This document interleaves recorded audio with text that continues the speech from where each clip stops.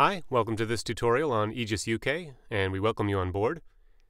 In this tutorial, we're going to cover making orders, using advanced options when ordering, and tracking those orders. We'll start with a search of an item we want, and which we'll have restricted to products in stock. And we'll click on the globe icon to get a real-time price and stock check. We'll add the item we want into the shopping cart. We can insert a comment, such as My Desktop, and click on Assign. And for demonstration, we'll add a couple more products to our shopping cart. We'll get a real-time price and stock check again. Add them to the cart, and click Assign. Now we'll click this tab at the top to access our shopping cart. And from here, we can order our products one by one from the distributors.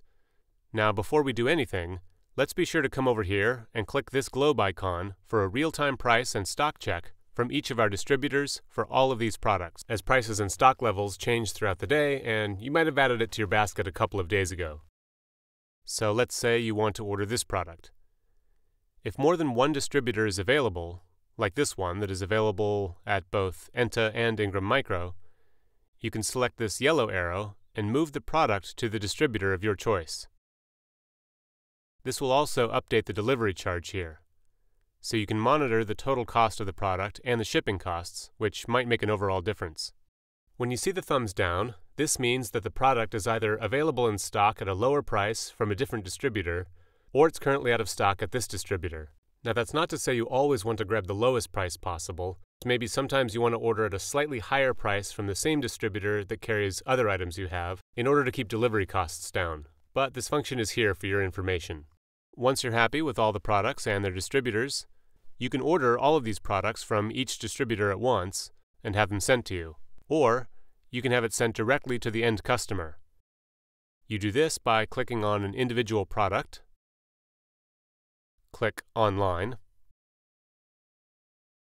click on Enter Deviating Delivery Address, and here you fill out their details. Then click on OK. We can enter our purchase order number, select how we want the product delivered, and then click on Submit Order to send the order to the distributor. Once we've done that, we can then come up to the Order tab to track our orders. This will show us all of the orders we've placed with the distributors. You can look here to see if the order has been confirmed, if it's been delivered, and if it's been invoiced. And you can come here for all of the purchase order information. So I can click on a specific order, and this tells me that Ingram Micro has confirmed the order. Click on this package, and it gives me the delivery notes here, like the tracking number for CityLink. I can take that number, put it into the CityLink's website, and track the parcel from there. I can also look at my invoice details here.